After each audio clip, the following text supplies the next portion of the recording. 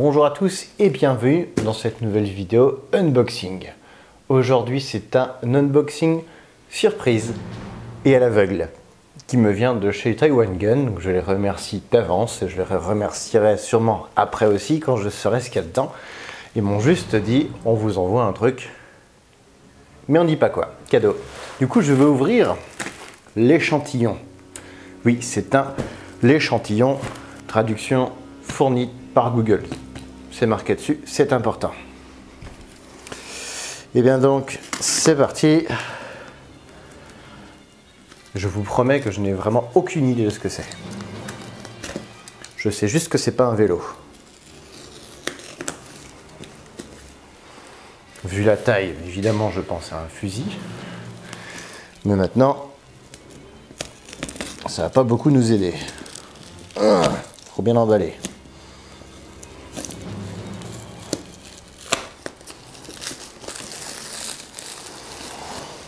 Est-ce que je peux déjà voir ce que c'est? Oui, je peux déjà voir ce que c'est. Voilà, et ben vous n'en saurez pas plus. Salut, à la prochaine. Vous êtes encore là? Vous êtes vraiment curieux, hein? Et moi aussi.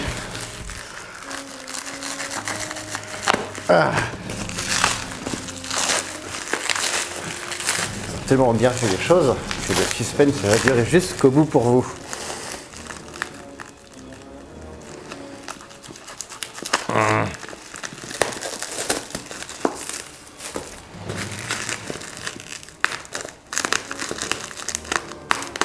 Ah ouais, le scotch il est tellement solide que c'est la pochette qui se déchire.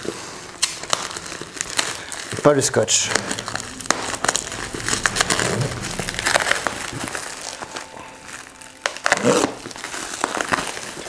J'embarque les nappes en même temps, c'est parfait.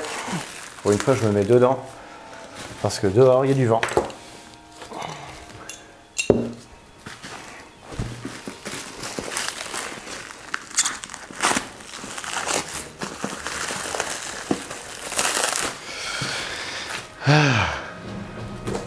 Voilà, vous allez pouvoir voir ce que c'est. Non, pas encore en fait. Protection. Ah oui, évidemment, je l'ai géré dans le mauvais sens.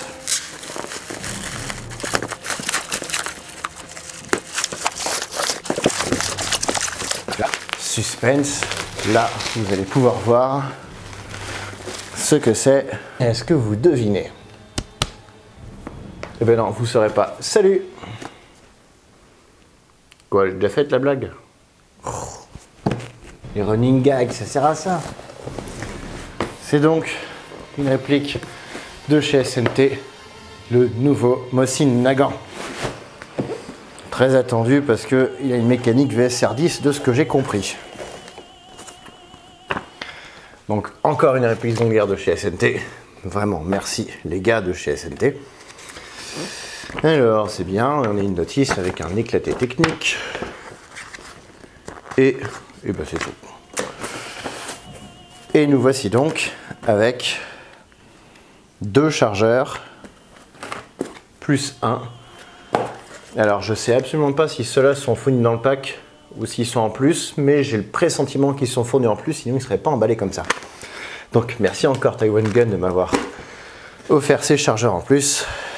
Et donc voici la bestiole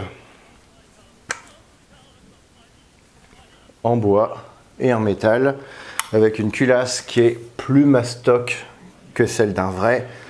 Ça se voit beaucoup quand même. Et puis ça, j'avais déjà fait la remarque sur la page de chez SNT. Pourquoi vous avez fait un Mosin de 1944? Avant 1941, ça aurait été cool pour faire Barbarossa. Et donc c'est un spring. Ah, c'est pas mal. Qui tire bien. Enfin bien, j'en sais rien pour le moment, c'est vide, mais ça tient en tout cas. Et donc le chargeur se met comme ceci. Voilà.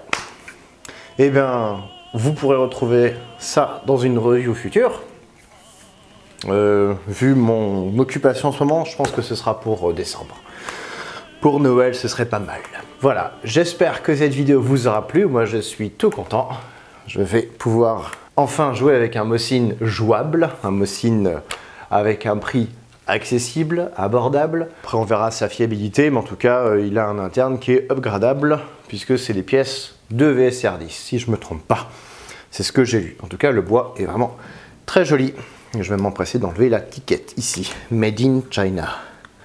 Même si tout le monde le sait, hélas, en France, on ne fait pas encore de réplique d'Airsoft. Ou en toute petite quantité. Hop là. Et voilà, je vous dis à la prochaine pour de nouvelles vidéos. Salut!